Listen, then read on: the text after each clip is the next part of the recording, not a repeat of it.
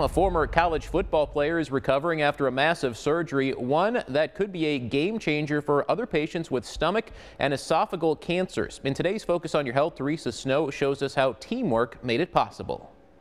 Focus on Your Health is sponsored by MU Healthcare. Cancer was not the diagnosis Jim Foltz expected, but he's approached it all with a positive attitude and an entire team behind him. Sometimes things just stick, like a high school nickname. What's up, big dog? It's your boy Hutch. Or a friendship forged on the gridiron. We're all rooting for you. We're all here for you. You know, anything you need, we got your back. Jim Foltz found his support system while playing offensive tackle at Fitchburg State in Massachusetts. More than a decade later, he'd need their video messages of encouragement when facing the toughest opponent yet, cancer.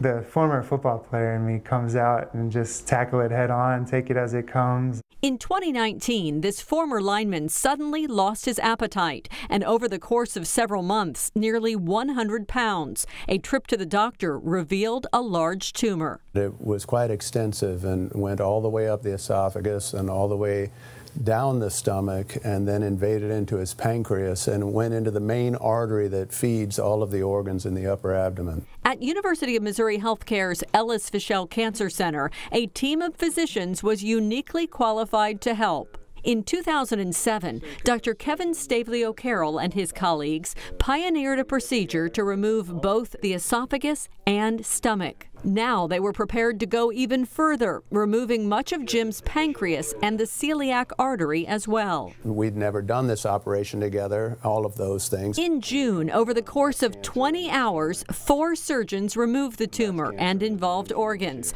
constructing a new esophagus out of colon and a new stomach out of small intestine. We all work together as a team, and we strengthen ourselves by doing this. After 9 days, Jim took his first sip of water.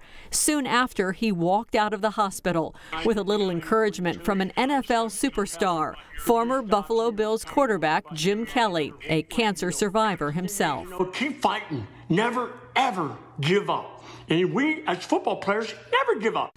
Jim hasn't given up, taking daily walks to rebuild his strength.